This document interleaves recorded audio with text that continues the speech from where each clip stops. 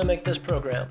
It looks like a 3D cube, but actually it's just 6 flat, two-dimensional faces that are skewed in a one-point perspective that makes it look 3D. Anyway, it's something that's just for fun, so let's begin. So I thought I would show you first how this is going to look. If you can imagine these flat, two-dimensional faces being distorted towards the center of the screen, the origin or the vanishing point, if you will. And it's going to look three-dimensional to our brain, but it's not.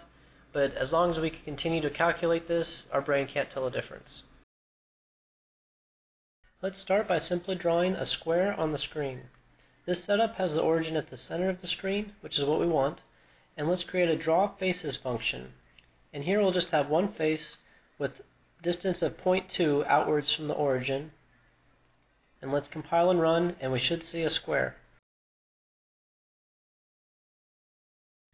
And now that we know that we can draw one face, let's add a cube struct that can hold 6 different faces.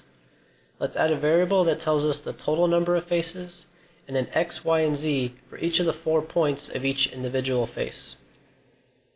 Let's go ahead and initialize the front and the back face of our cube. It's going to be the same dimensions as our first square we drew, but we're going to add a z value. Now that z value is going to be very important. That number is what we're going to use to divide the x and the y value of each individual point. That's all you have to do to get perspective. When you divide a number by 1, you get that same number back. When you divide a number by a larger number, you end up getting a smaller value, almost 0. And so that's how we're going to add depth. The further back the face is, the higher the z value. Now let's add a for loop to our draw faces function so we can cycle through each of the faces.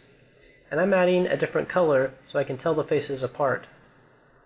I'm also adding 2 diagonal lines, one from point 1 to point 3 and one from point 2 to point 4.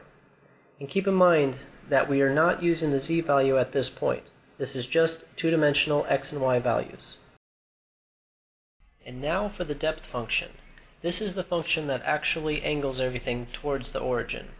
Let's create a for loop that cycles through the faces, and let's take each cube's x and y value and divide it by the z value.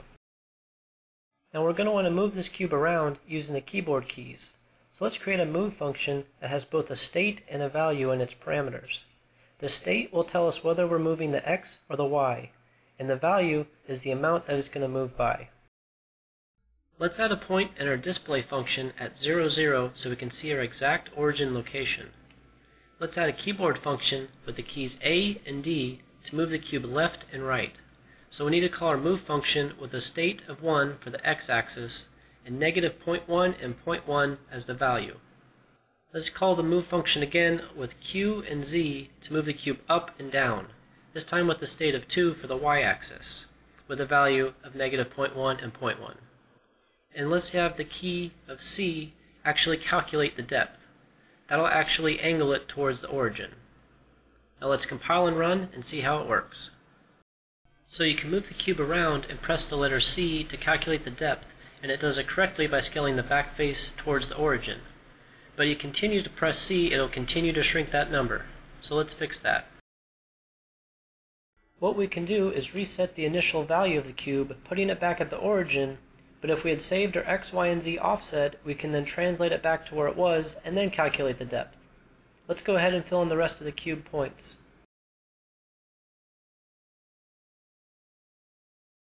So in the move function, let's store that x, y, and z translation, and then in the depth function, we'll apply it before each point's calculations.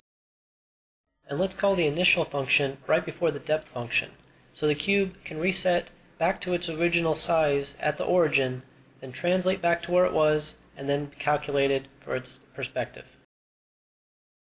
And the last thing I would like to do is make it so we don't have to press C to calculate the depth. Let's make it so any of the move buttons will do it for us. And there you have it, a fake three-dimensional cube that is actually just 6 two-dimensional faces that we are distorting the points based on the z value.